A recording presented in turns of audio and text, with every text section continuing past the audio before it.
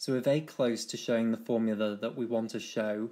Just before we get there, let me just point out that distributivity works on the left, but it also works on the right. So in the previous part of the video, we saw this example here, which is left distributivity. So when the dot product is on the left of the addition, and we saw how A dotted with B plus C is equal to A dot B plus A dot C. Now let's consider this example where the dot product is on the right of the addition, right distributivity. Does the law still hold true? Is it true that if you have A plus B dotted with C, that this is A dot C plus B dot C? Well, the answer is yes. The dot product distributes over vector addition, whether it's on the left or the right, and you can show this quite easily. We can apply commutativity to say that this is equal to C dot A plus B, and we can then apply left distributivity that we looked at in the previous part of the video to say that this is equal to C dot A plus C dot B, and then we can apply commutativity again to change C dot A into A dot C and C dot B into B dot C, and then we've shown what we wanted to show. So distributivity works on the left and the right. So we now have all the machinery that we need in order to show our formula. So let's take two vectors now, A and B, that we're going to dot product, and let's write both of them as linear combinations of the standard basis vectors, the I, J, K basis vectors. So here we have vector A, which is A1I plus A2J plus A3K, and here we have our vector B, which is B1I plus B2J plus B3K. So we want to dot product A with B, so we've just inserted the vector A here, which is A1I plus A2J plus A3K, and we've inserted the vector B here, B1I plus B2J plus B3K. And it's important to realise that each one of these is a separate vector. A1I is a vector, and then the overall vector A is made by adding A1I to A2J to A3K. So the fact that this truly is vector addition here, we're just saying that vector A is equal to the sum of these three separate vectors, means that we can now apply distributivity here.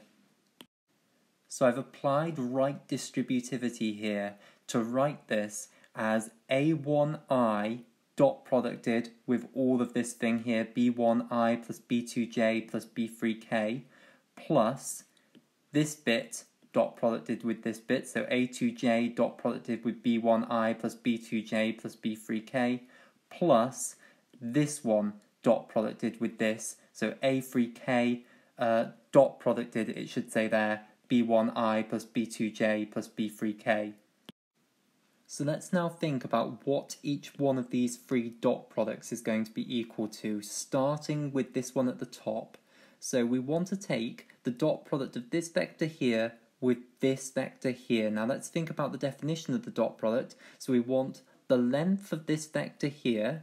Well, this vector here is just A1 times the I unit vector. So it's just a vector that's in the same direction as this I unit vector, but of length A1. So its length is quite clearly going to be A1. So we start off by writing A1 here. And then we want to multiply that by the length of the component of this vector that is in the same direction as this vector. Well, this is easy. This vector consists of this bit, which is the component in the same direction as this one, plus these bits which are completely perpendicular to the I vector. So the J and the K components are completely perpendicular to this, so this bit counts for absolutely nothing. This isn't going to contribute any length in the direction of I whatsoever.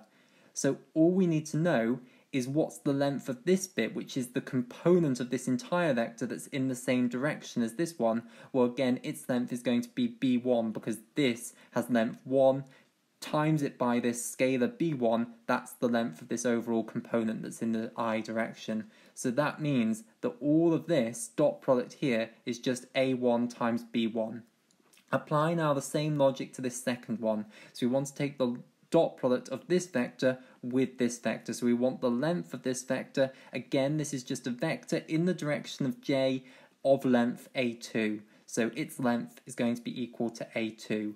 And then we want to multiply it by the length of the component of this vector that's in the same direction as this one. Well, this bit counts for nothing because it's perpendicular, this bit counts for nothing because it's perpendicular, so this is the bit that's actually in the same direction as this, and this has length b2, so we're just going to have a2 times b2 is going to be the value of this dot product here.